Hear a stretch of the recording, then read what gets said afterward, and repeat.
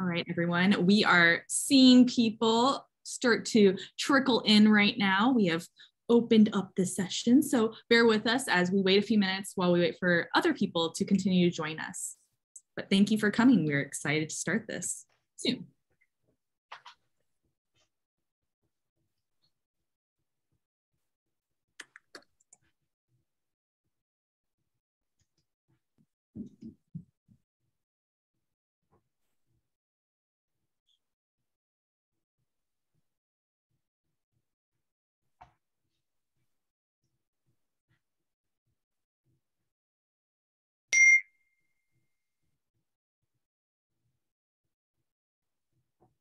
Ah.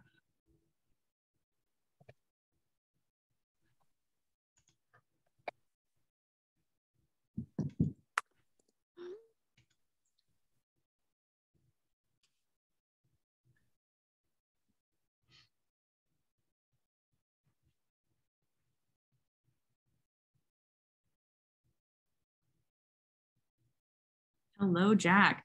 And just as a reminder, I know people are still starting to trickle in. We are just holding off a few minutes before we kick things off with this first quick takes. We are waiting for other people to continue to join us, and we're doing like a little bit of moving around with people in the audience. So welcome. We're happy to have you here, but just give us a few minutes and we'll get started.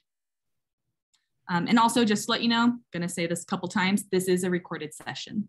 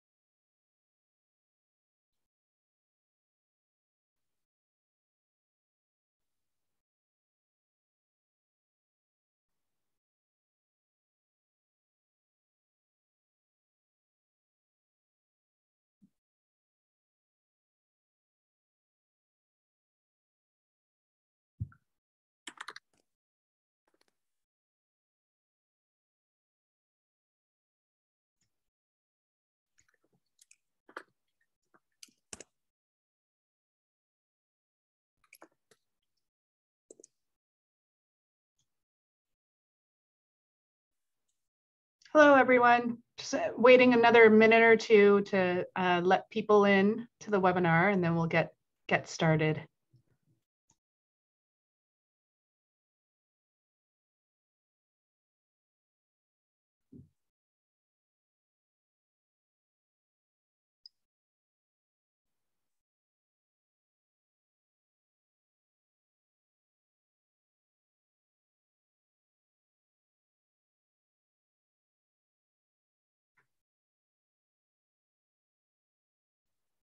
Okay, everyone, I think that we are good to go now. We have quite a high attendance today. We are happy to see that the Quick Takes is generating a lot of interest, and we welcome you all to this first session. My name is Danielle Riebe, and my co-host tonight is going to be Sarah McClure over there. We are kind of like your moderators, your MCs for tonight's event. We're also the organizers of it. So we kind of have a little bit of history when it comes to the Quick Take series, and we'd like to tell you about it. But just as a note for us moving forward, this is a recorded session, so please bear that in mind. And Sarah's going to talk about the layout of the session, or how we're going to proceed later on after I go into the history of it or discuss the history of the Quick Take session. But just to let you know, this forum allows you to ask questions in the Q&A section. So be aware of that. It is in your Zoom platform. So yeah, we'll tackle that a little bit later. So the history of Quick Takes is kind of an interesting one. So it all starts with the Coalition for Archaeological Synthesis. And this is a relatively new group, actually, founded in 2017 by Jeffrey Altschul and Keith Kintig. They ultimately, we're just looking to create a platform in which to build bridges and create synthesis in archaeology to expand knowledge and basically look at information that might benefit society, not just like understanding the past at large, but also understanding how this could benefit people in the future as well. So with this as their intent, the CFAS reached out to a lot of different organizations, and they partnered with a lot of different institutions. One of those was the Archaeological Institute of America, hence why we're doing this tonight. The Archaeological Institute of America then started a working group, and we call it the AIA CFAS group. And the AIA CFAS group met, I think it was back in 2020 now. So we met for the first time in 2020, Sarah being a member of the working group, myself also included, along with a number of other colleagues of ours. And we discussed ways in which we could present different information, present different syntheses of information, and figure out how the AIA could really help CFAS in their ultimate goals. And one of the ways that we did that, or one of the ways that we discussed doing that, was having a workshop at one of the AIA meetings. And we decided to do it for the 2021 meetings. And that didn't work out so well. Like, the world was kind of in upheaval, and we were like, oh, let's put a pause button on it. Let's take a beat. We'll come back, post-COVID and figure this all out. And then we realized in 2021 that there will be never a post-COVID time. So we needed to figure out a new way in which to work with the AIA CFAS working group and figure out a way that we can actually benefit all of this. So that's when Sarah and I put our heads together and we developed this idea for quick takes. We wanted to start it off as a lightning round at the 2022 AIA conference, in which we had different presenters, the presenters that you're going to see today, in fact, put together these 5-minute videos. And we were going to present it at this lightning round. And these presenters were all going to tackle a specific topic. We're going to get to that in a minute. And with that in mind, we reached out to a bunch of people and asked them to put together these videos. And then, of course, at the last minute, after everybody agreed to do this and submitted their videos, the conference had to pivot. There was another uptick, another surge of COVID, and what we planned on doing just couldn't be feasibly done at the 2022 conference. And so ever since then, we've been working to get these videos, to get this quick takes session up and running in this virtual platform that you're all in today. So we are very happy to have you all here. We're very excited to have this inaugural quick takes event actually occur. And the kind of idea behind quick takes is very similar to that elevator talk. You know how we always are taught to learn how to give your research interests and your research agenda in 2 minutes in an elevator, go. But sometimes we forget how to do that. And sometimes it's good to think about how the research that we're doing relates to people at large, relates to other researchers, and how can we boil down all the different projects, all the research that we're doing in a little 5-minute session.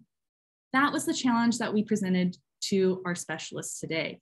And they ran with it in a variety of different ways. The topic we decided to tackle as part of the AIA CFAS was big data in archaeology. This is an increasing issue that we're dealing with in archaeology. Not only are we dealing with just an increased amount of archaeological data at large because there's more archaeological projects going on, more excavations taking place, more research being conducted, but also the ways in which we're investigating the past, they're changing. We have new technologies, and we're integrating those at large into our research so that we can tease out as much information as possible in order to better reconstruct the past, in order to help the future. So because of this, we see big data as a critical point in archaeological research nowadays. And we still need to figure out ways to distill this big data information to the general audience. Again, another reason why we have quick takes. Quick takes allows people to present these little digestible nuggets of information, but you can also bring these pieces, these little clips, these snippets from these researchers into the classroom. You can have this information available at a click away on the internet, because in perpetuity, these video clips will be housed on the AIA website as well as the AIA YouTube channel. So be sure to integrate these as best as you can. And as we proceed with these quick take session, or with the quick take session today, please bear in mind that we're looking for new ideas for new quick takes too all the time. I'll pitch this again later. So with that in mind, we have a wonderful session for you, and I will let Sarah take it away from here. All right, thank you, Danny, and welcome everyone. We're excited to have this event up and running, even if it's a couple of months later than we originally thought it would be. So the way that we wanted to structure it today is that we will be watching these videos together. We'll be doing brief introductions about the presenters prior to their videos. And we welcome questions and comments in the Q&A function of this webinar. The Q&A function, rather than the chat, allows us to keep track of questions as they come in, so your question doesn't get lost in the mix. If there are other questions that come up afterwards, the way the chat kind of can get kind of messy. So the Q&A function is our friend in this regard, and I encourage you to use this. We have some of our wonderful panelists with us here today as well. So Jennifer Birch and Dylan Davis and Hannah Lau were all available to come today. So we're excited to have them with us as well. As Danny mentioned, these are short little tastes, little bits. So we hope you have a cup of tea or maybe a glass of wine wherever you are, or in my case, it's still coffee because it's still early in the afternoon, and enjoy the first video, or the first of our videos. This first video that we have is a video by Sturt Manning from Cornell University. Sturt is a distinguished professor of arts and sciences and classical archaeology at Cornell. He's also the director of the Cornell Tree Ring Laboratory. Sturt has directed numerous projects in Cyprus over the course of his career, and his talk today, or his quick take today, is titled "Resolving Human Associations in History in Large Chronological Datasets." Hello, I'm Sturt Manning. I work at Cornell University, and I work with tree rings and radiocarbon dates and other sources of evidence to try and look at climate history and other sources of information. Two examples here of some of the challenges of using big data in these fields. Left-hand side, work from Orpington et al. 2016, in which they put together a vast amount of tree ring, but also other environmental information, speleothems, lake sediments, historical sources, glaciers, etc. And they argue that the sort of matching up various little bars and lines maybe explains the late antique Little Ice Age and the history that they claim comes from this. But although you can see that the big volcano in the 530s, 540s seems to match up with the Emperor Justinian, and seems to match up with the plague that first happened in 541, some of the rest of the climate explains history is not as clear as it seems from such a diagram. The strict temporal and causal associations of most of the other episodes is not so obvious. For example, of the 10 climate change events listed by Orpington et al., only 4 correlate with the marked very cold intervals in either European tree ring records or those of the Altai Mountains, Central Asia, and 2 fall more or less in between the cold periods. So not necessarily even the correlation to allow a causation discussion. On the right, I give the example of some probability distributions, which are very popular creations now from large databases of radiocarbon dates. They're argued to give us demographic histories of regions, which enable us to compare that against climate and other source information to try and explore human history. But, as Alistair Whittle writes, the method tends to produce inaccurate chronologies of exaggerated duration because it smears results without precision and tends to reproduce the shape of the calibration curve. We can see that in the sort of similarities of the curves on the screen from the different areas of the ancient Near East. But more particularly, we also see modern inferences, because if we look at the southern Levant, was there a demographic boom in the early Iron Age, or was this rather perhaps the great interest and attention in the last several decades in the chronology of the early Iron Age in the region, which saw several different research teams produce hundreds of radiocarbon dates to try and address this? So maybe what we really need to do is try and focus on the human topics that enable us to extract signal from noise. So first, let's consider some tree rings. Here are tree ring information on precipitation or rainfall from Anatolia and the Aegean on top right, which we see a lot of high frequency signal. So from wet upwards, dry downwards, and it goes up and down, up and down, up and down. But we know from ethnography and history that this is what farmers expect. We know from Paul Halstead's work that farmers expected regular bad years, and they had a strategy typically that tried to enable them to ride out one bad year. Peter Garnsey's work similarly identified that the frequency of an annual food crisis or problem was quite common, but it was very rare to have 2 or more consecutive back-to-back bad years, and thus there was an infrequency of real long-term famine. How infrequent and how relevant? Well, if we look at the period that we have tree rings from the pre-modern era, so before the mid-18th century, there's actually only one period at the beginning of the 17th century in which we have this sort of consecutive back-to-back bad years that creates a real regional crisis. So like in 1607 to 1611, we can see from the Old World Drought Atlas, McClure et al., there was a major regional drought affecting the Ottoman Empire, but it's the only time in all of this period of several centuries. It correlates with the Jalali Rebellion. It doesn't necessarily explain the Jalali Rebellion, but it perhaps provides a climate background that will have promoted the social, economic, political factors that led to this. If we consider the chronology, take the example of the late woodland period in the Mohawk Valley in New York State.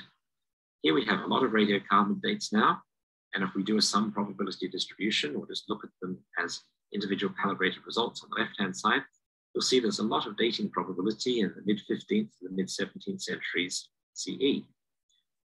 Is this a demographic boom? What's going on? Can we get any resolution? Well, the only way of actually resolving this usefully is, of course, to return to the archaeological information itself, the site histories, and looking at the stratigraphy to try and figure out the sequences within each of the site histories, and looking at the samples, short-lived, long-lived, whether you've got bark edge giving cutting dates, do you have tree ring sequences enabling wiggle matches to cutting dates, to come up with individual site histories.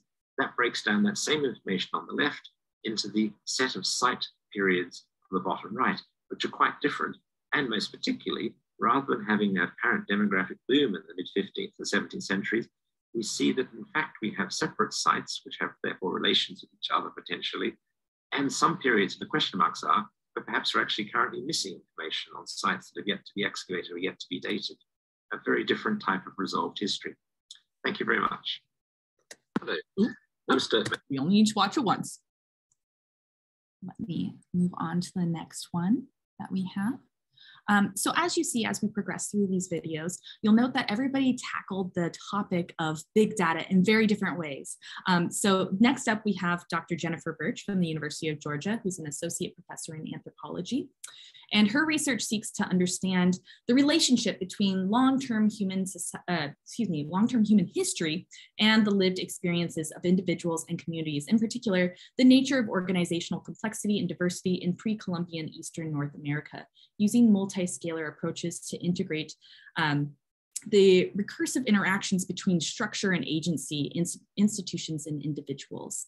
So her recent research has focused on developing high-precision radiocarbon chronologies of Northern Iroquois to advance and apply archaeological theories of processes by which discrete populations realign into chiefdoms and confederacies. So let me pull up that video. And again, if you do have any questions, please make sure to put them in the Q&A. Hi, I'm Jennifer Birch. I'm an associate professor of anthropology at the University of Georgia. My work is focused on the archaeology and history of Eastern North America, though my wheelhouse is really in Northern Iroquoian archaeology, and specifically the late prehistoric and early colonial periods in the Great Lakes and St. Lawrence lowlands regions of Eastern North America. And so that's what I'm going to be speaking to you about in this video today. So when I was asked to contribute to this session, I wasn't really sure that I worked with big data in the traditional sense, but I suppose upon reflection that I do. No one data set that I work with is particularly vast, but when you start integrating all of these different data sets, it really does become what we might consider to be big data. So The kinds of data that I work with include radiocarbon dates. My own recent project has produced about 300, but these then become integrated with about 1,000 other dates for the same time period in the same region. I work with a lot of settlement data because of the extensive cultural resource management legislation in Southern Ontario, Canada. We actually have nearly 100 fully or near fully excavated Northern Iroquoian village sites, most of which are ancestral to the Huron-Wendat Nation. So within this sort of large regional data set, I work with a lot of site-specific data. For example, my dissertation site included 95 houses with 1,500 features and something like 150,000 post-molds. And similar data sets exist for these other 100 or so sites as well. One of the larger data sets that I also work with is ceramic data that my colleague John Hart and I use for social network analysis. And currently the data set has codes for 230 sites, each site with a minimum of 25 pots, and altogether more than 70,000 coded collars assigned to one of 29 analytic decorative motif categories. So when we start putting this all together, this is where we really sort of hit the challenges associated with working with big data. I work with a lot of legacy data. And so that means bringing together data collected by different archaeologists using different standards and various referencing systems. Access to these legacy data sets means accessing collections that are spread across multiple facilities, states, and provinces. And then there's also the issue of assembling these data in ways that allow one to not only address the questions or problems posed by your current research, but also in making those data viable for use in future projects as well. Now, in terms of theoretical challenges, as a researcher, and to be honest, as a human being, I tend to be highly skeptical of received wisdom. Because I've recently been doing so much work redating sites and finding previous data estimates wanting, this is especially true of cultural historical schemas, but also extends out to larger conceptual models, such as assumptions about ethnic homogeneity and to whom to assign certain sites. So this tends to make me predisposed to anti-categorical approaches to doing archaeology. And so sorting sites or material culture into one category or another starts to become problematic in terms of database design. So in that way, I actually find my worldview as an archaeologist to be somewhat at odds with some of the best principles of big data management, although I expect there are other people in this session who have been able to move past that problem. So what kind of information can we learn from big data sets? The integration of all of this data in my work has really resulted in a complete rethink of the underlying historical processes in the development of Northern Iroquoian societies. This includes things like who was at war with who at what time, the adoption or rejection of European goods and persons, and a host of other knock-on effects that have really destabilized what I thought I knew about Iroquoian history, but in interesting ways.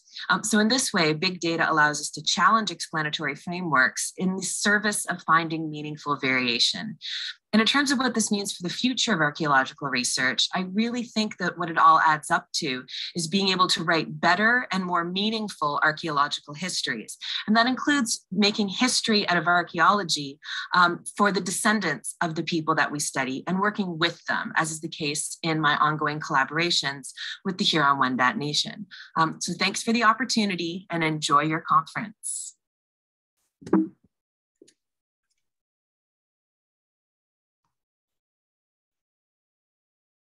All right.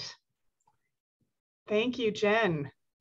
Next up, we have Dylan Davis, who at the time that he recorded this was a graduate student in the Department of Anthropology at Penn State. Dylan is now a postdoctoral research fellow who is funded by the National Science Foundation and hosted at the Climate School at Columbia University. Dylan is an archaeologist specializing in remote sensing applications and human environmental interactions. His work focuses primarily on settlement distributional patterns and their connections to environmental factors in inland and coastal regions. Ultimately, his work seeks to further our understanding of how people interact with and are affected by their environments. So Danny, if you wouldn't mind starting the video, that would be great. My name is Dylan Davis, and I'm a PhD candidate in the anthropology department at Penn State. I'm very happy to have been invited to talk to you about my research and how it intersects with big data issues in archaeology. My research largely revolves around the use of geoinformatics to investigate landscape scale human environmental systems dynamics, particularly those that are related to settlement and mobility strategies in the archaeological record. As such, big data is exceedingly relevant to my own research goals, as my work covers large geographic areas and often utilizes complex data types to understand the relationships between people and our environment. The data most often associated with my work are remotely sensed data sets, which include imagery from satellites and aerial photographs, as well as three-dimensional point data from LiDAR, radar, and sonar instruments. Additionally, I work with landscape scale environmental data sets, such as land cover maps and data pertaining to hydrology, geology, and vegetation. And I also work with temporal data about changes in the landscape and its climate over time. One key advantage of big data sets like these is that they provide nearly complete and universal coverage of the Earth's surface, unlike traditional survey approaches, which are patchy, expensive, and often miss things that are covered by unfavorable environmental conditions like trees, shrubs, and other things that obscure view. However, one of the greatest challenges for using big data sets like these is in parsing through this global scale information, which can be extremely time consuming and prone to errors when analyzed by hand or by multiple teams of researchers. Along these lines, keeping analytical protocols consistent between research teams is another challenge, as different people often analyze things in slightly different ways. Especially with image data like remote sensing instruments, searching for patterns can be difficult to do in a consistent manner. In my work, I've tried to solve these particular challenges using semi-automated and fully automated methods that employ computer-assisted pattern recognition and machine learning to my study of archaeological settlement patterns. To give you a brief example of some of my work with big remote sensing data sets, I'm involved with a number of research projects that are trying to identify human settlements in parts of North America and Madagascar. In North America, I've been using LiDAR data sets, which are a type of three-dimensional imagery, to locate mounds in the forested landscapes of South Carolina. And to do this, I've used machine learning to help parse through thousands of square kilometers of LiDAR data sets to generate archaeological settlement information. The results of such efforts have produced hundreds of new archaeological sites across the American Southeast, which has subsequently permitted for a detailed spatial analysis of the various drivers of settlement in this area, revealing that Native communities chose locations on the basis of elevation and the distance between neighboring settlements. In Madagascar, I've been leading similar efforts, but this time locating foraging camps in satellite imagery. Using similar approaches to those mentioned earlier, I've managed to incorporate machine learning techniques to aid in the identification of very subtle landscape modifications that are associated with foraging activity over hundreds of square kilometers with high levels of precision. The work not only helps to pinpoint where people lived, but also the effects of human settlement on the landscape, as we can tell differences between archaeological and non-archaeological locations on the basis of how they have impacted vegetation and soil characteristics in the places that they are found. Subsequently, we've used some of these particular data sets to then explore the drivers of settlement in Southwest Madagascar, revealing a myriad of different social and environmental characteristics that are effectively driving or pushing people away from particular locations. The future of archaeological research similarly will revolve around these types of methods employing big data. For example, niche construction activities can be identified on large scales to answer important questions concerning food production and sustainability and human environmental interaction more generally in different areas of the world. Finally, I just want to acknowledge a number of funding agencies who have been instrumental in allowing this work to take place. 1 second. There we go. I'm back, you guys. We are receiving questions. I do see them popping up in the Q&A section. I just want to acknowledge that we are seeing them. We're going to hold those questions to the end, but I really like this one. So I appreciate you putting that question out there. Next up, we are going to hear from Hannah Lau. Hannah is a visiting assistant professor of anthropology in the Department of Sociology and Anthropology at Colgate University. And when Hannah was giving this talk, she was also at Hamilton College at that time. And so I believe in your first screen, it actually does say that. And Hannah joins us today. So if you do have specific questions for Hannah or for Dylan or for Jen Birch, please feel free to ask those targeted questions as well. Now, Hannah is an anthropological archaeologist who studies animal bones to examine the relationship between ancient peoples' animal management practices, the environment, and socio-political organization in Southwest Asia and the South Caucasus. So without further ado, I'll let her take it away from here. Hi, my name is Hannah Lau, and I'm a zooarchaeologist. I work primarily in Southwest Asia and the South Caucasus. In my work, I'm interested in using the tools of big data to better understand past people's social ecological systems by looking at how they structure their animal economies. Combining, for example, the records of individual animal bones found at archaeological sites in different ways can help us understand and compare and tease out the nuances in how people used animals in the past and how those choices dovetailed with how they chose to organize themselves, to spend their time, to allocate their labor, to access power. Through my experiences working to combine data sets produced by multiple zooarchaeologists, I began to think about how to make my own research more usable to people who want to interrogate it, to ask and address questions I haven't conceived. I think this question of how do we create data sets today that can be useful to knowledge producers in the future is a really interesting and exciting question, but also a crucial one for archaeologists working in all aspects of the field to grapple with. So one of the things I love most about archaeology is how collaborative a field it is, right? It is a team sport where knowledge producers are working together to achieve a common goal. Now, sometimes we do this explicitly, right? The teams that we work with in the field, for example. But we can also think about this happening across generations and space and time as we all try and understand and flesh out what the daily life was like for people in particular periods of the past in particular locations. So this has always been a component of archaeological research. But the potential provided by primary data publication in digital formats and the increasingly sophisticated ways that we can mine and share data allow us to pursue more and more ambitious questions and increases the utility of each of our own individual research efforts. So I think that we can think of data sets published by traditional means, perhaps like bricks. We can take bricks from different sites or temporal periods and combine them in interesting ways to build new things, to answer new questions. But the potential created by big data turns these bricks into something more akin to bricks made out of many, many, many small Legos. Our ability to combine and recombine them in novel forms is exponentially larger.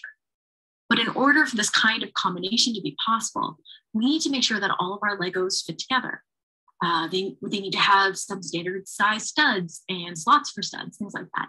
So in other words, we need to leave future builders with useful materials to work with. So, as I said, I'm a zooarchaeologist, and my interest in this topic developed from an interest in correlating and combining different zooarchaeological data sets to tease out particular dynamics that were happening in one community. So I began this work as part of my dissertation, working closely with my colleague, Dr. Sarah Witcher-Kansa, to combine zooarchaeological data sets that we had both independently analyzed from one archaeological site, so different aspects of the same overall zooarchaeological assemblage. And the goal of this was to better understand the development of commensal practices within a community over time. So this work was interesting and invigorating, but it also pointed out how, as the scale of our integrative work grew, so did the potential issues of reconciling different data sets. We were collaborating and working together under the best of circumstances, where we could talk to each other about our methodological choices and assess directly what that meant for the comparability of our results and data. So this brought me to the question of how we make our data sets useful to one another, what kind of documentation we need, how we can find ways to integrate quality control measures into our data sets so that they can be used by others in informed ways when you can't have those kinds of collaborative conversations. Issues of data comparability and data production, such as intra and inter-analyst variation, are not new to archaeology. But the effect of these issues grow as we attempt increasingly ambitious syntheses. These are important points that we need to consider as users of data and also as producers of data. We can't yet know how someone may be able to leverage our work into something greater than what we originally envisioned. But I have some recommendations here of how we can leave them the best materials to work with. These include being transparent about our methodological choices. So for example, for a zooarchaeologist, that may be, what are the different criteria you use to separate a sheep from a goat? It also means publishing detailed paradata with our data sets, telling future data users, what are the resources I had access to? So again, using zooarchaeology as an example, what animals were in the comparative collection that I had access to? It also means creating means for others to assess data comparability from your data set wherever possible. Integrating conscious methodological choices in how we construct, report, and disseminate data sets will facilitate their work. It allows us to be good collaborators with future knowledge producers. Thank you very much.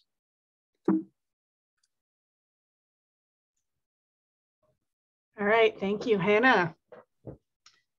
Next up, we have a video by Tom Whitley. Tom Whitley is professor of anthropology and the director of the Anthropological Studies Center at Sonoma State University.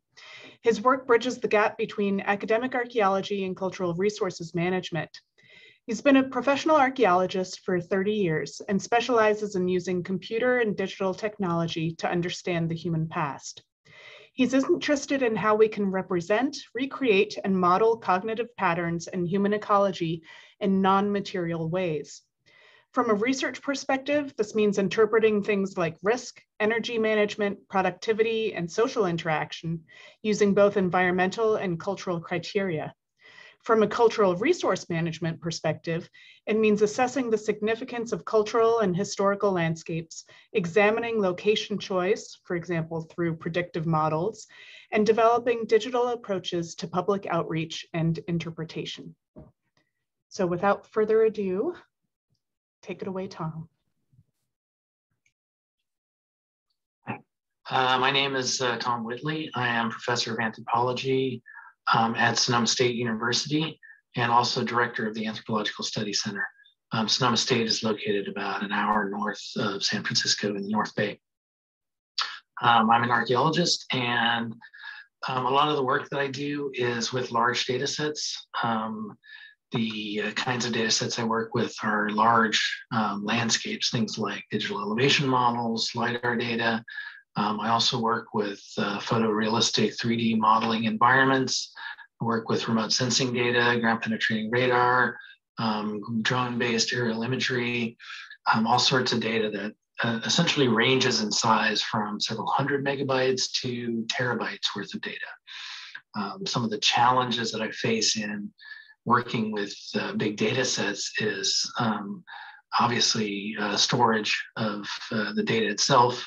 A lot of times I store working copies of whatever I happen to be working on my hard drive, but a lot of the large data sets I have to store externally in things like external plug-in hard drives. So at any given time, I have 5 or 6 external hard drives going. And one of the issues with that is that external hard drives have a tendency to crash occasionally, so you got to make sure that your data is backed up in multiple places or stored on a server eventually at some point as well. The software itself is also a challenge to work with. I work with a lot of software like ArcGIS and large landscape modeling, photorealistic stuff like Terragen, 3D modeling software like Maya or 3ds Max. Also a lot of mesh-based kinds of programs like MeshLab and various other things, Cloud Compare, things like that. So a lot of these software programs have a lot of steep learning curves. So it's important for students who want to work with big data to get the training and go through a lot of tutorials and things to learn how to use the software that can handle these kinds of data sets. And some of the information that we can get from these big data sets that I tend to focus on are things that are not the traditional kinds of archaeological material culture things. I don't focus so much on material assemblages, features, or site locations themselves, or even sites in the landscape. I'm focused more on intangible kinds of things, reconstructing paleo environments, understanding cultural landscapes from the perspective of people who might have lived 20,000, 40,000 years ago. So these kinds of things are what I tend to refer to as the dark matter of archaeology. You know, just as dark matter is a little understood part of physics and makes up, you know, a large portion of the universe, intangible, non-material culture things that we don't find in the archaeological record, they make up, you know, a large portion of what people engaged with in the past. So big data is one way of, or big data sets, working with big data is a way for us to understand the cognitive landscapes of the past, how people made decisions, how they affected their environments, how they changed ecosystems, how the remnants of things that we see today in ecosystems and plant life and things that are not traditional archaeological are the remnants of past human behavior. And as we look forward into the future of archaeological research, I think there are going to be more and more researchers focused on understanding these kinds of large-scale, intangible kinds of resources. And these are going to be important for not only our understanding of the past, but preserving and protecting these kinds of cultural landscapes and environments in the future for heritage. And so that's essentially a little bit of an overview, a quick understanding of what I do with big data sets, and some of the backgrounds that you can see behind me as I'm giving this talk are really just examples of the kinds of work that I do. So that's basically it for me. Thanks. Awesome renderings. Thank you for that.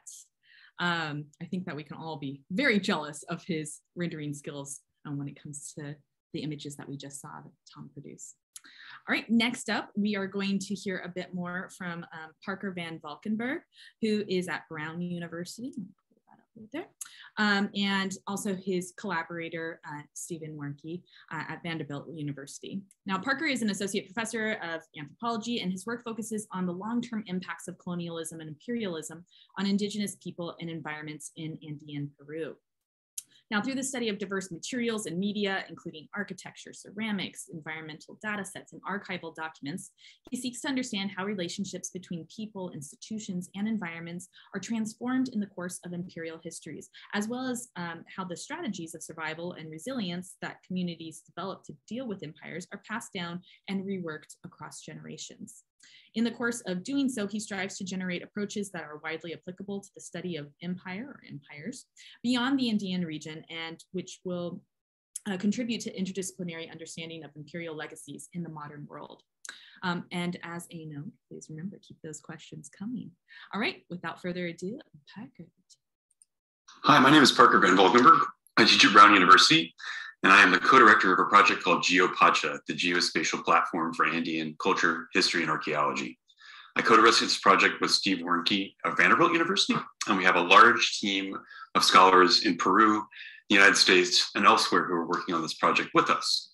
The problem that we're attempting to solve is that we all study polities whose geographic extent extends far beyond that of any individual archaeological survey project or excavation project.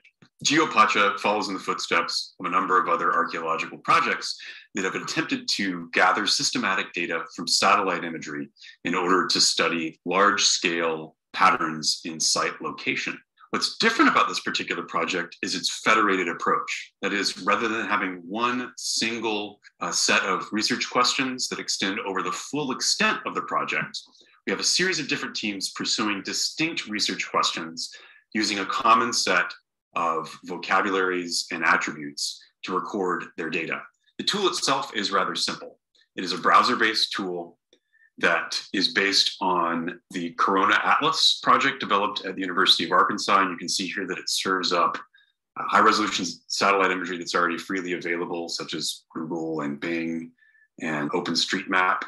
And then we have a series of tools that enable users to tag individual sites using a restricted list of terms, a grid system used for tracking coverage, and then a series of editing tools that allow us to vet the quality of entered data at two levels. One, the level of individual research projects, which I'll show you here in just a second, and then also general editors, who are Steve and myself, who process and edit every single individual point. We also have the ability to serve up historic imagery like you see here, a series of ortho photos or orthomosaics created from 1931 aerial photographs taken by the Shippey Johnson expedition. So this enables us to collect data about the historic extent of sites and landscapes in Peru. So I mentioned this federated approach that we're using. There's a series of 6 different teams that have been working up and down Peru, from the northern highlands and eastern slopes down to the southern region.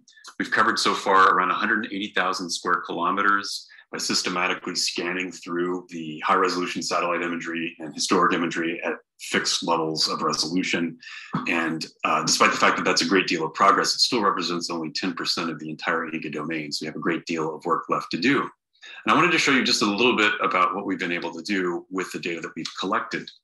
One of the things that Steve and I both study is forced resettlement among indigenous people between 1572 and 1580 under the regime of Viceroy Francisco de Toledo that resulted in the resettlement of up to 2 million indigenous people. Now, despite the fact that we've got quite good data at the level of individual valleys and sites, we have not been able to generalize about this process on a more regional scale. So using GeoPacha and also using another complementary tool called Logar, we've located more than 800 reduction sites and published the results of an initial pass through this data in the Journal of Field Archaeology in 2020. You can see the DOI here, and I'd encourage you to check that out if you're at all interested. Now, what we see at the level of audiencias of Lima and Charcas, modern Peru and Bolivia, is that these reducciones were not evenly placed throughout the landscape.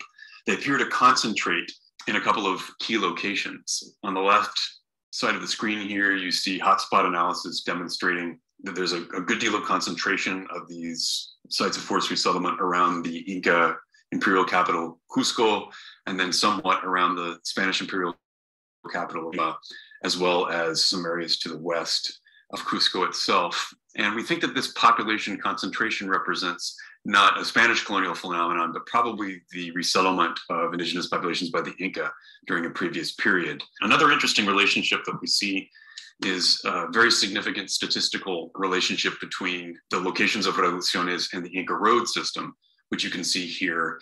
We've compared to 5 different randomized distributions of points within the full extent of the Inca road system.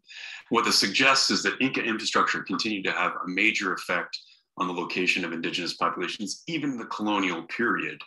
And that in some ways, the way that the Spanish colonized the Andes was not by completely remaking the infrastructure that existed there before, but by using the Inca road system and Inca institutions as key sites of transformation and intervention. They colonized the Andes in a way, the way that a virus colonizes a host.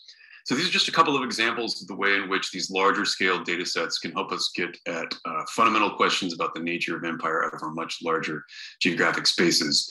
Now, we obviously face many challenges. There are many types of sites that we can't see and many landscapes in which we can't work because of vegetation cover. It's never been our intention to replace the vital work done by archaeological survey and excavation projects, but merely to provide a context in which to better understand the types of data that we're collecting through those more conventional methods. Thank you.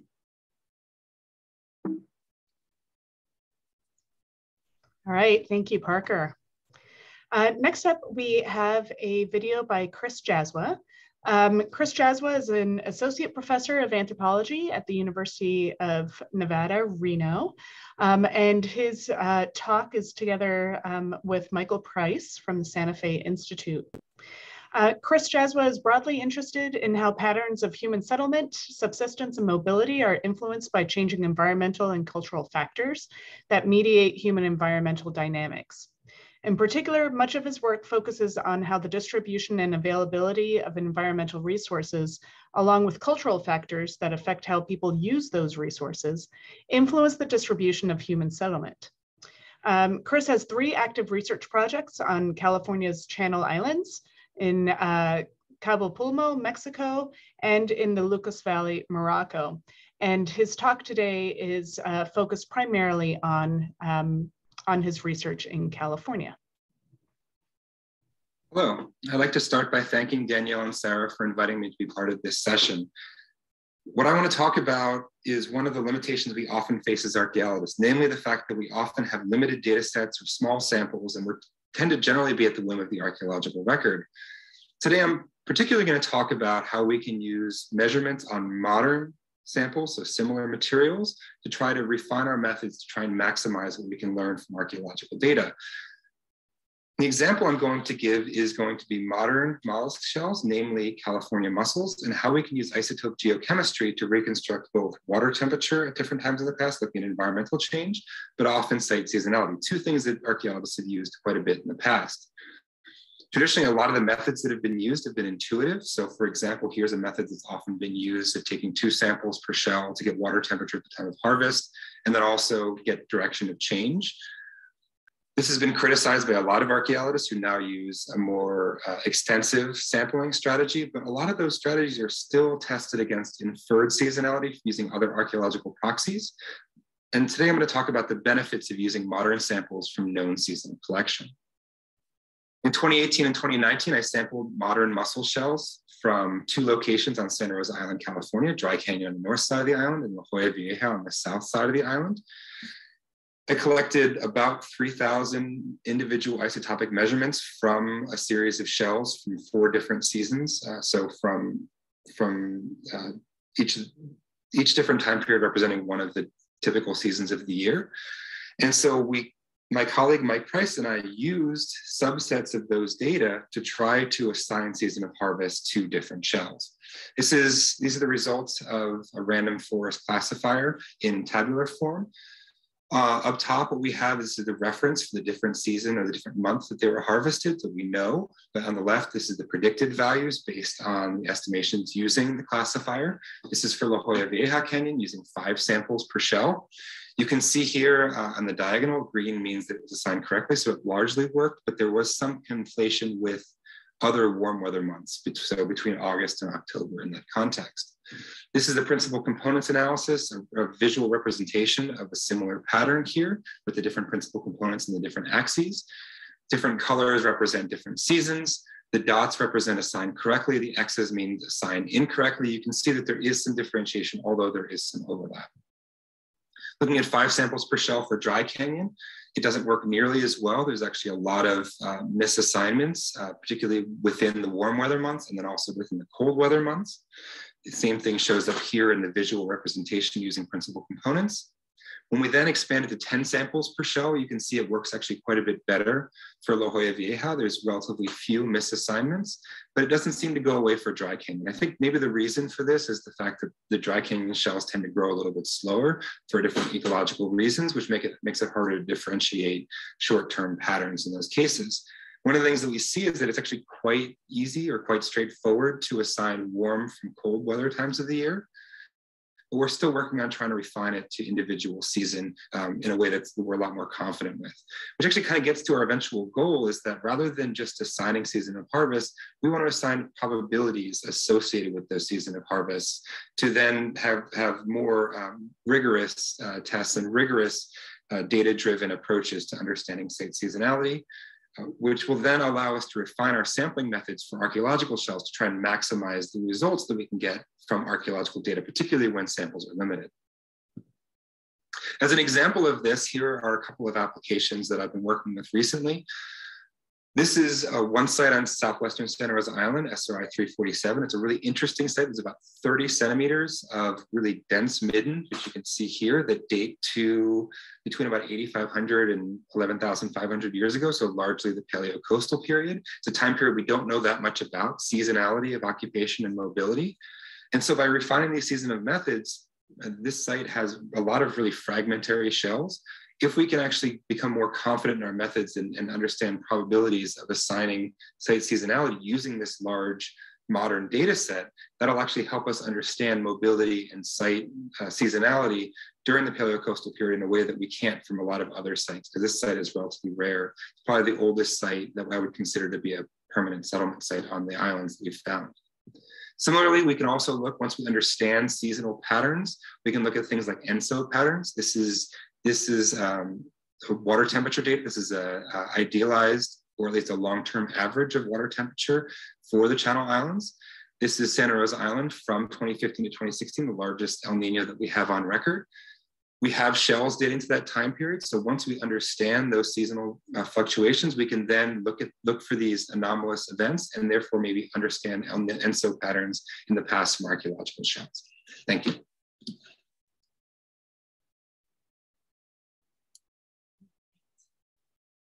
Moving right along. Next up, we have Jacob Sedig, who is at Harvard University. Let me put this on right there. Jacob is a postdoctoral fellow and archaeologist in the Department of Human Evolutionary Biology. I got this. And his work connects ancient and modern genetics with archaeological practice. So we're going to learn more about his research now. Hello, everyone. My name is Jacob Sedig, and I'm a postdoctoral research fellow and ethics and outreach officer at the Reich Ancient DNA Laboratory at Harvard University. Though my background is in field archaeology, particularly the Mimbres region of Southwest New Mexico, I've been involved with ancient DNA research since 2016. One of the things that's impressed me most about ancient DNA is the large scale of research project, from the millions of DNA bases studied from one individual to the hundreds of individuals from across geographic regions and time periods that can be studied in a particular project. In ancient DNA, big data can mean many things, from the size of the data files we work with to the 5,000 plus ancient genomes that have been published, most since 2017. I'm going to give you just the briefest of overviews of the types of big data we deal with in ancient DNA. First being the size of the human genome, which is approximately 3.2 billion base pairs. Now, we don't work with nearly that amount of base pairs on an individual level. Usually we're looking at several thousand to several million bases from an individual. But even with that being said, the raw data files generated for an ancient individual can be hundreds of megabytes or even gigabytes in size. So co-analyzing dozens or hundreds of ancient individuals requires extensive and heavy computing power, and most analysis has to be done in some sort of remote research computing environment and can't be done locally on a personal computer. To prepare, curate, and analyze data, researchers have developed software, most of which is free and open to analyze data. These include programs like AdMix Tools, Smart PCA, Chromo Painter, Plink, and many more, though there is a pretty steep learning curve on some of these, especially if you're coming from an archaeological background and not genetics. And along with genetic data, researchers incorporate metadata such as radiocarbon dates, isotopic data, archaeological context. So the scale of the data that we work with in an ancient DNA project is really massive. So moving beyond data generation, management, and curation, this slide shows a map of all sites that have had individuals sampled for ancient DNA. It's clear that the majority of ancient DNA research has been conducted in Eurasia, particularly Western Europe. Archaeologists and geneticists need to work to correct this disparity so that other parts of the world are better represented, and researchers have an ethical obligation to work with indigenous and descendant communities from these places, such as the Americas, Africa, and Australia. With my remaining time, I just wanted to give a few really brief examples of how ancient DNA is impacting our understanding of the past. One example is with the peopling of the Caribbean. So in this research that was published last year, researchers identified two large-scale population movements, one associated with the initial peopling of the Caribbean, followed by one associated with the spread of ceramics and agriculture. This type of research is pretty typical in ancient DNA, but with this paper, perhaps the most interesting finding was a new technique that was developed and applied to make population size estimates. Interestingly, researchers found that pre-contact Caribbean populations were significantly smaller than most previous estimates. Another example from the last year is a paper where researchers used ancient DNA to study a finer grained question about genomic and social structure changes in 3rd millennium BCE Central Europe. And we can do this because we're able to identify genetic relatives and who is related to each other at an archaeological site genetically. And finally, I wanted to highlight some of my own research, which took a little bit of a different tack. What I was interested in doing with this project was seeing how and if knowledge of genetic relatives can help improve radiocarbon date ranges. The idea here is that if we know that 2 individuals are related, that means that we can build in constraints to their radiocarbon date ranges. 2 individuals biologically that are related can't be separated by more than a certain number of years in their date of death. And so I applied this idea and a methodology we developed to the large global ancient DNA data set of over 5,000 individuals, and found that indeed we can refine radiocarbon date ranges by applying knowledge of genetic relatedness. There's so much more I could say about ancient DNA, but I'm going to cut myself off here. In summary, ancient DNA research is fundamentally dependent on big data, and along with providing a new line of evidence for studying past populations, the global ancient DNA dataset provides researchers new opportunities to develop and test methods for interpreting the past. Thanks so much for inviting me to present.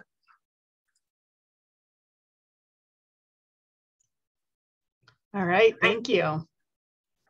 So our last video of today is by Vagish Narasimham from the University of Texas at Austin. Vagish is an assistant professor in the Department of Integrative Biology and the Department of Statistics and Data Sciences.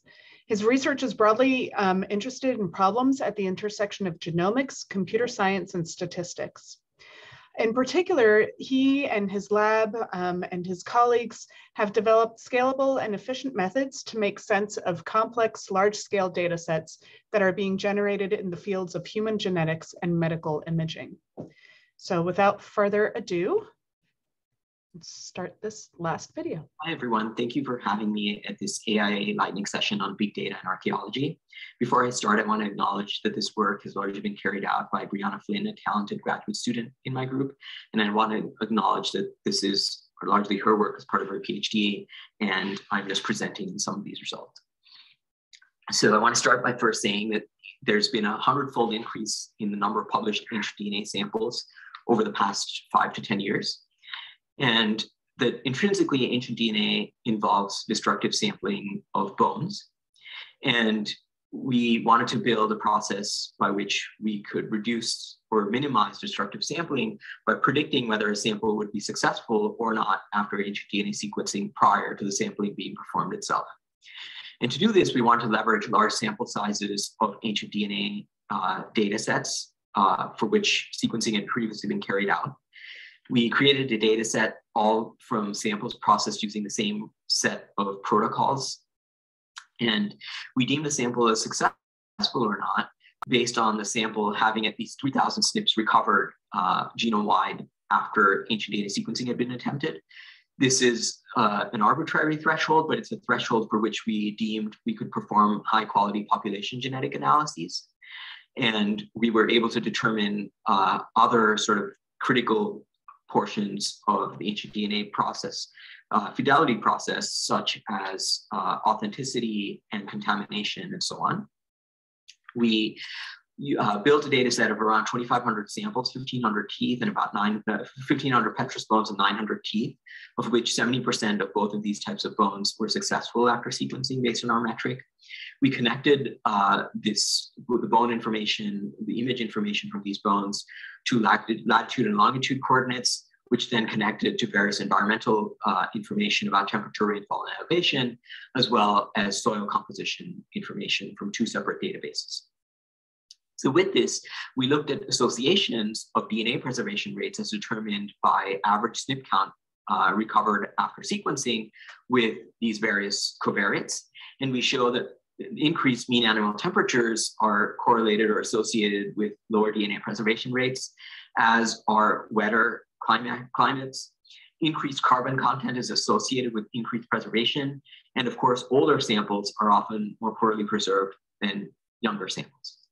We also had information from imaging data, and to illustrate this point, I wanted to show a figure from Hansen et al. 2017, which looked at two types of samples, one that they deemed poorly preserved and one that they deemed well preserved, and tried to look at whether poorly preserved samples would also result in poor ancient DNA recovery compared to well-preserved samples.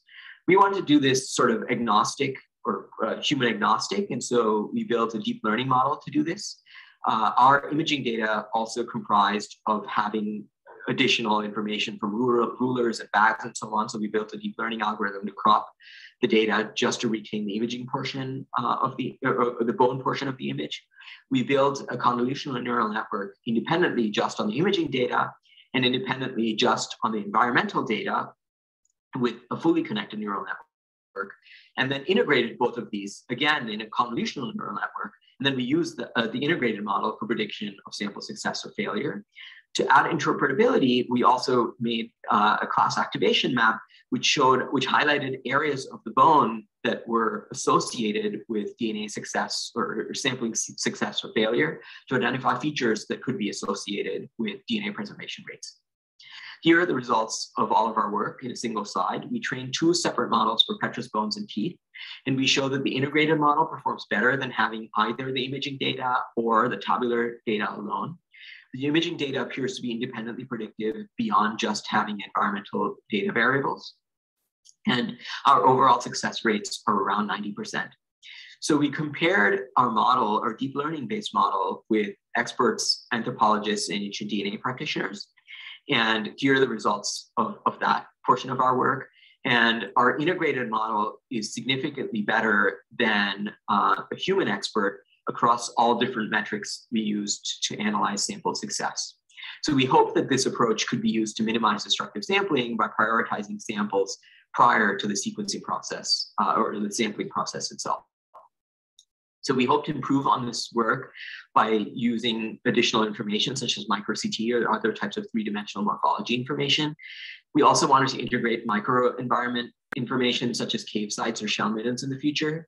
And we'd love if we had community integration where people would share their imaging data as well as sample success or failure as part of their published ancient DNA, as part of the ancient DNA publication, so we can integrate this and further improve prediction. And you can try this yourself from this link on the GitHub page and download our trained models and use it on your samples. So thank you. Please email me if you have any questions or send me a DM on Twitter. Thank you so much. All right. Thank you all very much.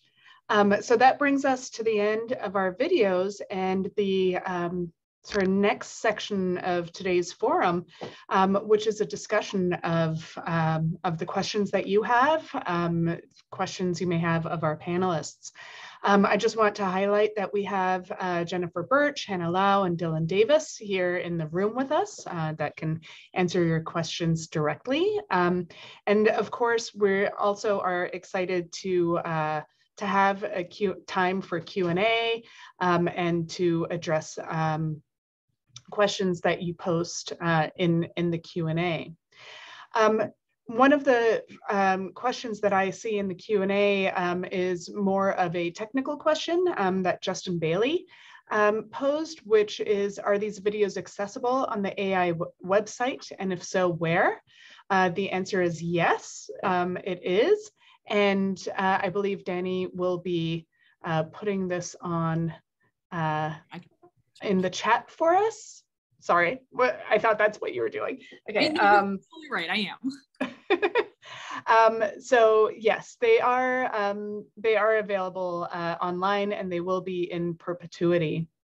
The first sort of content focused question is actually a really big question that Willeke Wendrich posed right at the beginning of this forum. And we're grateful that, that you posed this, because this is something that we've discussed among ourselves as well. And that is, she wrote, I've always understood big data, in quotes, to refer to petabytes of non-structured and miscellaneous data, volume, variety, velocity. It is a way to use fast-moving, automatically generated data streams almost in real time and do a kind of analysis that is not possible in any other way.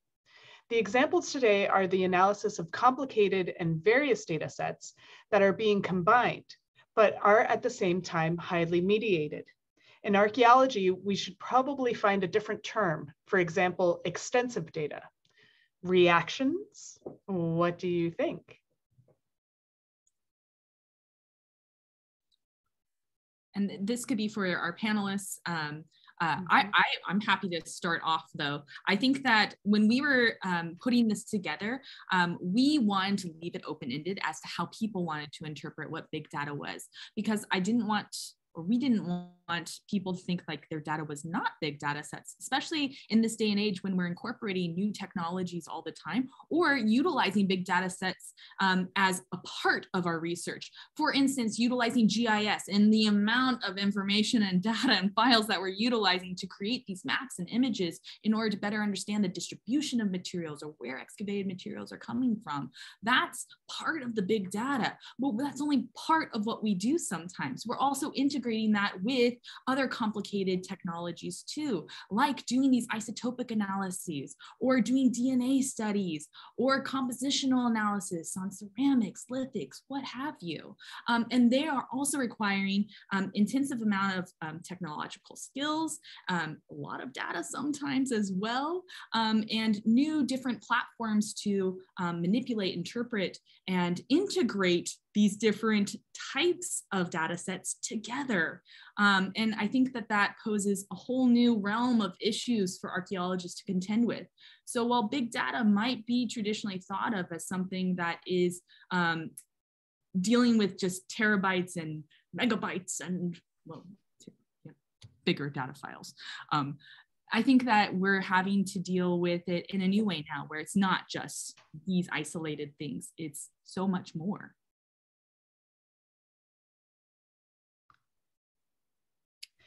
Sure. So I wonder if, Dylan, if you want to jump in here, since you're dealing with some pretty massive types of data sets in your work.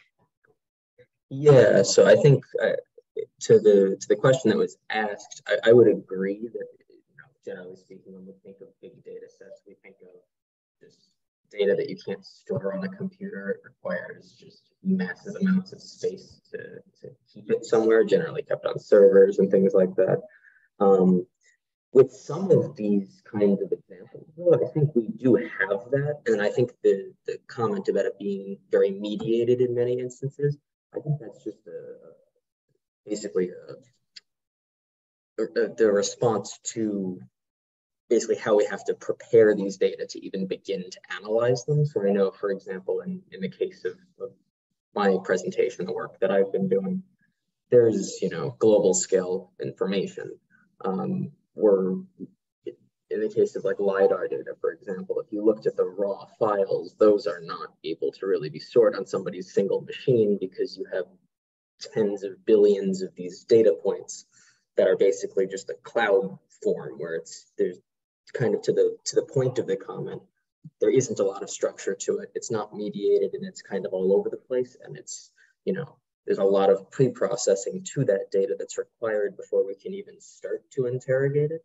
So not necessarily in all of these examples, but I think for a lot of at least some of the examples given here and some of the types of data that archaeologists are now using, there is a lot of this pre-processing behind the scenes that isn't necessarily mentioned in these presentations and is not often discussed or even thought about in publications and presentations. It's just one of the things that, it's like, oh, we have to do this. It's experimental, it's preliminary in order to even get a file that could be used to run, for example, the last presentation, a deep learning model. You first need to prepare all of those images in a way that you can even start to use it in some kind of form. So I think within the context of archaeological big data, extensive data certainly could be another terminology that we use. And I think that would be a good maybe, mediator between pure, big data approaches versus the kinds of things that people are doing with data that have already been cleaned. But for most of these approaches, when we're dealing with these very large, complicated data sets, it's usually requiring some level of mediation beforehand. It's not just starting that way. So that's kind of how I would kind of think in terms of the discussion points that question raises.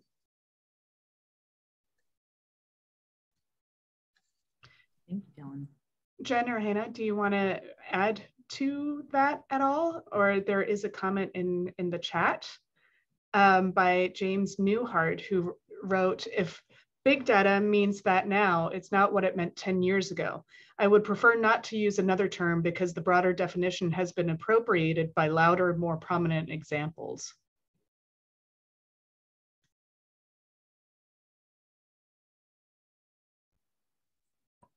I don't know. I have to admit, I feel somewhat out of my depth in talking about big data in the way that I think about sort of that. For example, the last presentation we talked about was talking about big data. And I think it's because the data that I work with were never intended to be big data. So all of the things that Dylan's talking about in terms of cleaning and preparation, it feels like that's a whole other job, whereby I would either need to hire someone or clone myself to be able to do that with the kind of data that I work with. So, for especially those of us who are using legacy data sets as opposed to directly collecting or generating data that can immediately feed very cleanly into these kinds of applications, it's a big challenge, and it's something that I guess that we really do have to grapple with, despite the constraints on time, funding, and infrastructure for us to be able to do those kinds of things as archaeologists. Thank you. I would just sort of, if it's okay to add, I think like one thing that's sort of exciting about all of this is that the scale at which we can do this is the thing that's really changing, right? We've always been good at correlating a lot of different lines of complicated, varied data. They're collected in ways that have different problems, that have different social resolutions or temporal resolutions. So like in that sense, that extensive components always be, so it can be both big and extensive in the way we're thinking about these at the same time. But, both the volume that we can grapple with and the ways that we can maybe mine it in an automated fashion is the thing that's kind of exciting and unique. And I mean, I'm not someone who's particularly proficient in technological stuff, so I don't know, I can't envision where it's going to go, but that's the thing that's really, I don't know, I think has the exciting potential to it.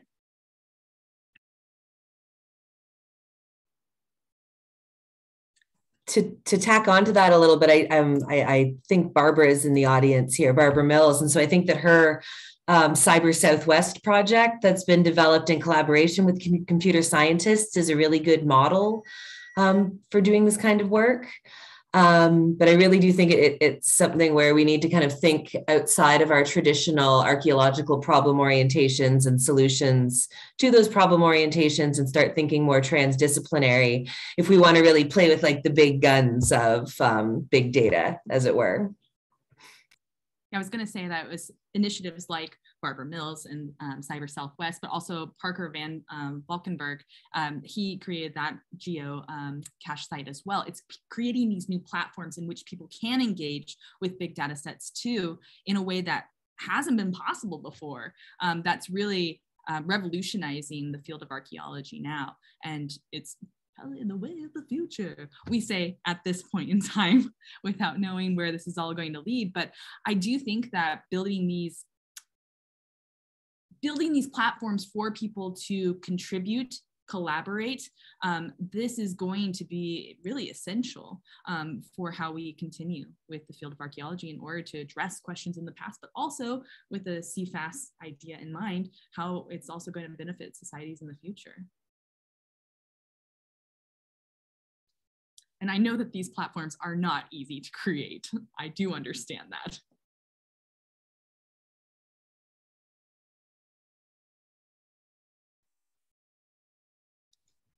So we do have another question in the Q&A, which is more in regards, I guess, to sort of contemporary issues that unfortunately Parker isn't here, because I think it mostly addresses issues, the example of resettlement in sort of ancient Peru.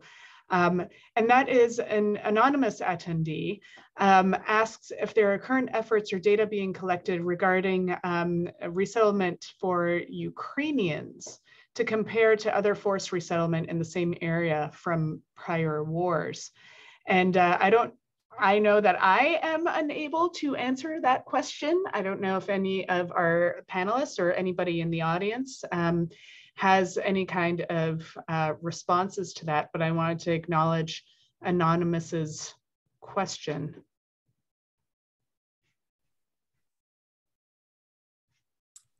I won't pretend to be able to acknowledge the question, but I will say that I think that what these big data sets are allowing us to get at is the kind of granularity that we can see in terms of present cases of resettlement and population movement and things that do play out on the order of, like the small scale, as opposed to thinking about things in like, the old school view of migration, how it's kind of, whenever I think about the way archaeologists used to talk about migration in the past, I think about like a child soccer game where you've got sort of everyone following the ball at the same time, as opposed to the realities of how people move amongst, within and between regions. So that's one thing I think where these sort of big data sets can help us get at the, like the human scale of responses and movements and that kind of thing.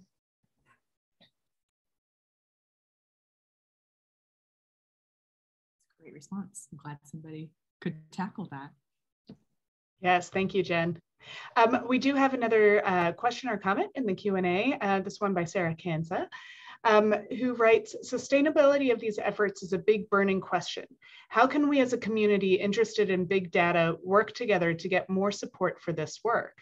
This is not a technical side gig. It is a whole new area of often cross-disciplinary research that needs continual support. Any thoughts on how to support this work moving forward?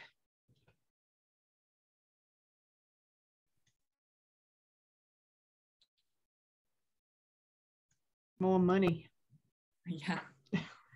And I think, Sarah, one of the key things that jumps out to me is not just the presence of resources, but the continuity of that. I think many of us have been in situations where we have started research projects and have programs running that we spend most of our time just trying to find the money to keep people employed and paid in those positions. And as soon as you're starting to add sort of specialty knowledge and skills, things like bioinformatics that aren't typically hired in anthropology departments or classics departments, it becomes really, really tricky to do that. And so that continual support component, I think, is really crucial. We can oftentimes get money to start a project, but to actually maintain and keep these the infrastructure going is particularly difficult. If I can piggyback up that again, I don't think it's a coincidence that the same people who are involved in the Coalition for Archaeological Synthesis are also some of the same people who are behind Digital Antiquity and TDAR, and are supported both by sort of the organizations that they've created, as well as the institutional backing for those organizations, like say Arizona. So that's sort of where we have to serve as advocates within our own institutions for helping to create and maintain that kind of institutional support, and think beyond maybe the traditional sort of sources of funding and thinking beyond ourselves as individual scholars, as opposed to being part of this network that involves both us, our sort of university institutions, and then the institutions that we've created to bridge them. And along those lines too, it's having initiatives like hiring clusters, for instance, where you're kind of like forcing people in other departments to work together. That's actually going to help this progress as well. I know University of Georgia, they have a hiring cluster working with like anthropology and marine sciences and statistics and a bunch of other departments too, for the purposes of hiring people with like interest in AI technology and how these can work together and advance our understandings of the past, the present, and the future. Yeah, and I think going off of that, like these cluster hires and these interdisciplinary, consortia and institutions that are established in certain like research institutions, I think that's a big help because it forces us to break out of this, disciplinary shell that we're always working just simply with other anthropologists or other archaeologists or other geographers or whatever your field of specialty is. If you're forced to now work with a marine biologist that you never would have thought to work with before, and now have to start to kind of think about, okay, how does what we want to do fit with what they want to do, and what are the broader questions that can be addressed with all of these different skills? I think that's one of the ways that does improve the sustainability of these efforts, because now there is more money there, because there's more people involved, more people are interested. And if it's also supported by universities and museums, not just the PIs that have to apply for all the funding year in, year out, that now gives it a bit more of this, grounded effort that's not only the dream of one or two people, but an entire university or institution that is, funneling money and effort to support these kinds of, agendas. Yeah, and I think, sorry, Danny. In addition to that, Sarah wrote in the chat, also getting these contributions to be recognized in tenure and promotion is an important element, because depending on the institution, it can be more difficult to make the case for, it doesn't fit clearly into the bean counting of publications or student evaluations in many places. And I was going to say, just to promote CFAS even further, I mean, they went about partnering with a bunch of different institutions, a variety of different institutions, in order to maximize the diversity of those people invested and interested in the CFAS mission and vision. They even started in 2020 the University of Colorado Center for Collaborative Synthesis in Archaeology. And that in and of itself has generated new positions for people to continue to tackle these very questions that we're dealing with here today. So it's, yes, I know, another subtle plug, join CFAS if you've not done so yet. But I think that it is really important to highlight that as these new emerging centers are providing new platforms for people to continue to work on these issues.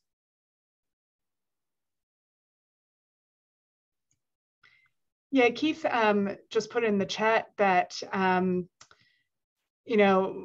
one of the issues is that we generally accept the responsibility to find the resources to curate our artifacts, but the digital data also demand ongoing curation, and it's often not dealt with at all or not worried about until the project is over and the budget is gone.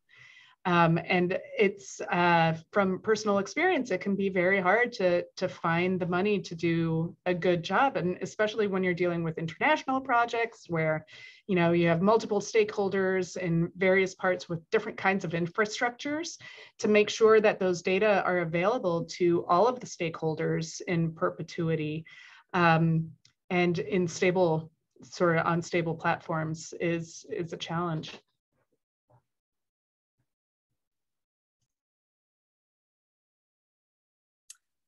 Well, are there any other questions that we can seek to address tonight in this lovely forum that we have going on? Because if not, Sarah and I have our own question for all of you. So you saw the inaugural version of the quick takes. And yes, we have some tweaking that we can do and work on, some massaging to really get this up to snuff. I think it was a really good first session. A little biased, but I'm gonna go with it. But that all in mind, we'd like to see the Quick Takes platform continue to grow over time and to have this opportunity for other specialists and presenters to give their own little quick takes. But obviously we need to change the platform in which we're doing, or the topic that we're tackling. And so we were wondering if we could poll all of you, not a real poll, but just ask you, and maybe you could put it in the chat section. What kind of quick takes would you guys be interested in seeing?